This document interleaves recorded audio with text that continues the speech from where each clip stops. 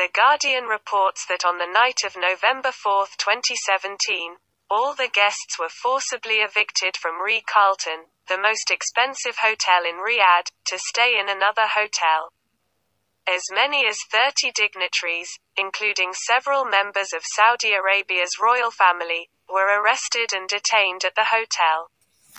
The New York Times reports that more than 500 people have been arrested for corruption. Those in the royal family who have not been arrested have also been banned from leaving Saudi Arabia. Prince Mohammed bin Salman is at the center of a power struggle between the Saudi royal family. The 32-year-old prince has been proving for a long time that he is concentrating power in the country. Last June, Mohammed bin Salman removed the then Crown Prince Mohammed bin Nayef and became the Crown Prince himself. In other words, in the absence of King Salman bin Abdul Aziz, his son Mohammed bin Salman will be the king. Bin Nayef was the biggest obstacle to bin Salman's rise to power. According to a BBC report, King Salman is now 81 years old, and his condition is reported to be critical.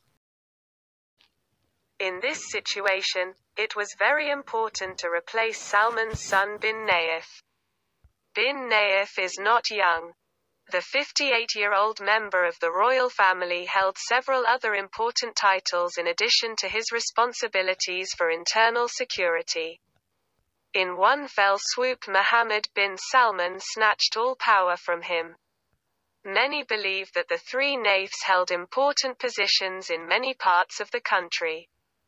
As they held important positions for many years, some felt that the events of November, in an attempt to counter-coup the supporters of bin Nayef in Saudi Arabia, indicate that in the last 4 months Mohammed bin Salman has ousted so many princes and their supporters from power.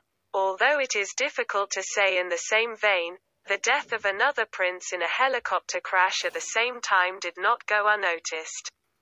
However, the news of the Saudi royal family's infighting seems to have shrunk in the international media. All the Western media are now reporting on Saudi-Iranian relations, which is rapidly covering up the country's extremely weak internal position.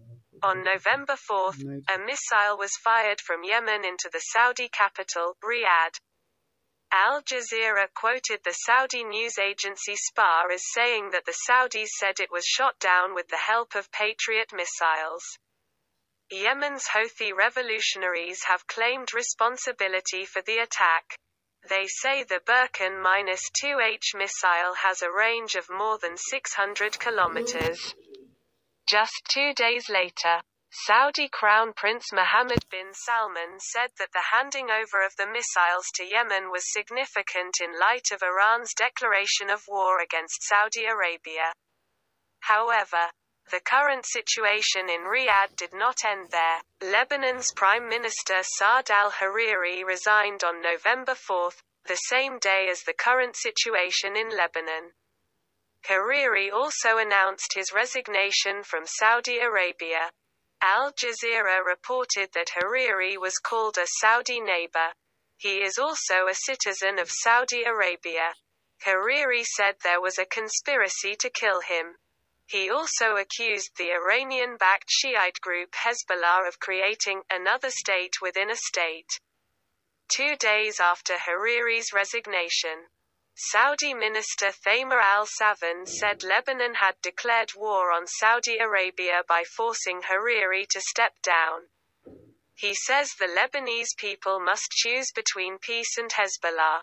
While it is interesting to talk of a simultaneous declaration of war against Lebanon and Iran in 3 days, it raises questions about what the Saudi government can do, or will do, against Iran. The Saudis are still at war in Yemen. The Saudis will not give up on Lebanese politics. Hariri went to the coalition government with the Iran-backed Hezbollah. The Saudis are unlikely to do much against Lebanon. They may try to find a place to negotiate with the larger Hezbollah. It is not uncommon for Riyadh to try to cover up the rift between the Saudi royal family and Iran. But the role of Iran is significant. Zayman resigned from there, so Iran is not going to be separated from the subsequent events. Saudi Arabia's economy has been in a shambles since the fall. Although Yuvraj bin Salman has announced his plan for 2030, many are not confident in it. The country's impending reliance on oil sales, its inability to provide employment for Saudi youth, its inability to educate the Saudi people to run the country's industries, and other serious issues have shaken Saudi Arabia as a state. Raises questions about the future. In this situation, tensions with Iran will only be used to divert the attention of the Saudi people. Needless to say, the regional and global powers will keep a sharp eye on the royal family feud. Finally, if you like our video, please like, comment and share. Also don't forget to subscribe.